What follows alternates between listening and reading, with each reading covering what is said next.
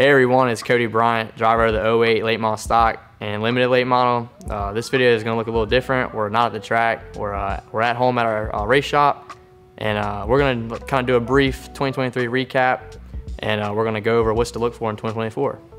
So going into 2023, we had already made up our mind to go ahead and attempt to run for a track championship, because I've never won a track championship and I've always wanted to win one, and same with everyone on my team and stuff. So we had made our minds up that's what we wanted to do. And after opening night back in last April, we had a really dominating performance, qualified on the pole and led every lap of the 50-lap feature. So that was really strong, and we went home really happy. And then week 2, we got lucky enough to win the second one. So that was really where we really 100% knew that a championship was what we wanted to compete for all year long.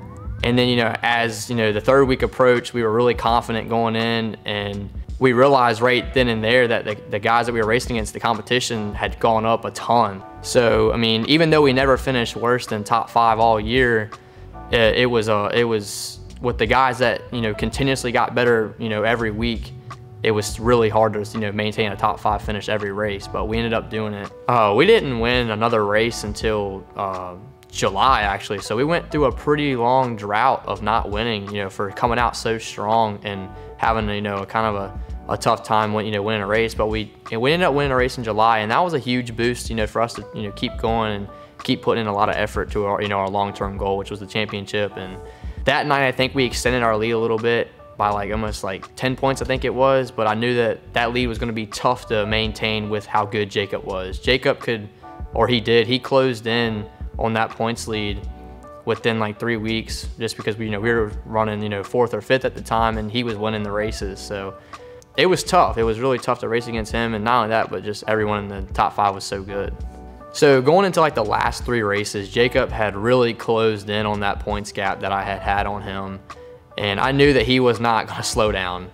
He was either going to have a DNF or he was going to pretty much be 1st or 2nd. He was that good. He was really tough. So they always brought a really good piece to the track. So I knew we had to bring our A game, and those last 3 weeks were really stressful on me and my crew chief. We knew that we had to capitalize, and we had to finish either one spot behind him or pretty much beat him. So once championship night approached us, the week, just that whole week, the week before that Saturday night, I was extremely nervous. I almost didn't want the day to come, but I wanted to go ahead and get it over with and just find out, if we're gonna win it or not. So that was definitely a really stressful week and a stressful day. And we actually tested that Friday before, and we broke a transmission in practice, 3 laps into our first run. So that was not very ideal. So we came back Friday night, the night before championship night, and regrouped. And so to add on to our transmission breaking in practice on Friday, my crew chief had a wedding to go to. It was actually my cameraman's wedding.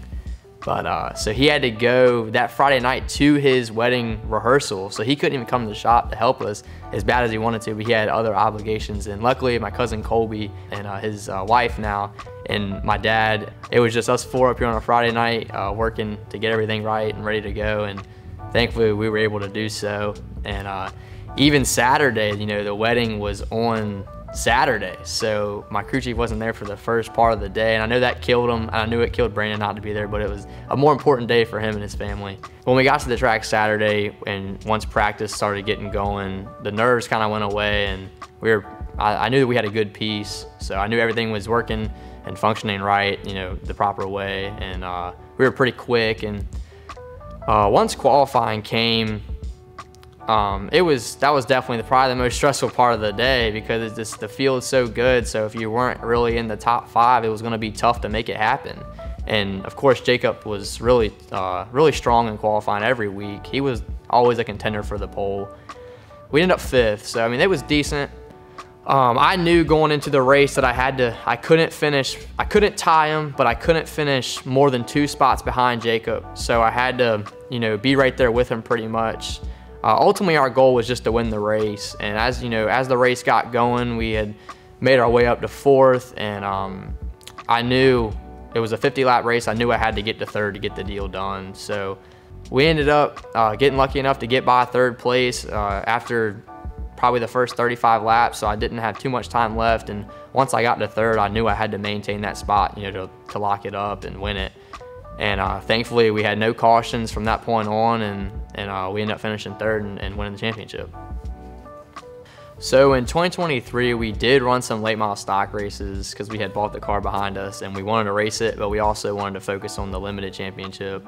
So I believe our first late model start at Langley didn't go the way we wanted to. We had brought both cars. We had a limited race and a late model race, but we did have both cars, so it made it a little easier, but that was probably the worst idea we've ever had. It was so stressful and a lot in one day. And the late model race ended up not going the way we wanted. Ryan, thank you.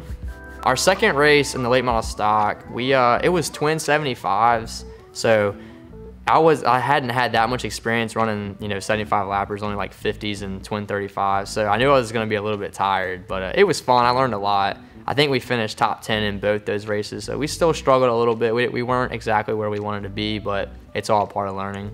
I guess skip to like September was when we ran the late model stock again because we were just so focused on the limited and everything we had going on with that. We ended up finishing top 5, and that was a really good night for us, and we were happy to finish the year off with the late model stock with that type of run.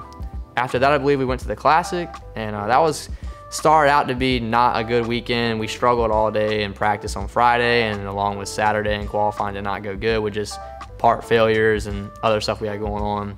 And then Sunday, we started like 17th and ended up finishing top 10, avoiding some pretty big wrecks and just keeping the nose clean for 250 laps. So as of right now, our plans for 2024 are to run late model stocks full time and to run majority at Langley. We want to start our year out in March for the spring stuff and at Southern National. We want to get a little better there and continue to race there, and probably go to, you know, race in Carolina a little bit, just kind of get some seat time all over.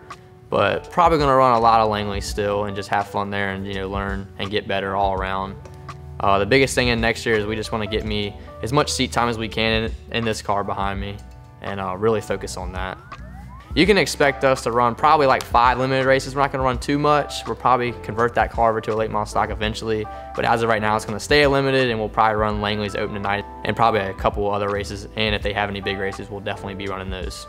So that's pretty much all we got going on for right now. That was a short little recap of our 23 season.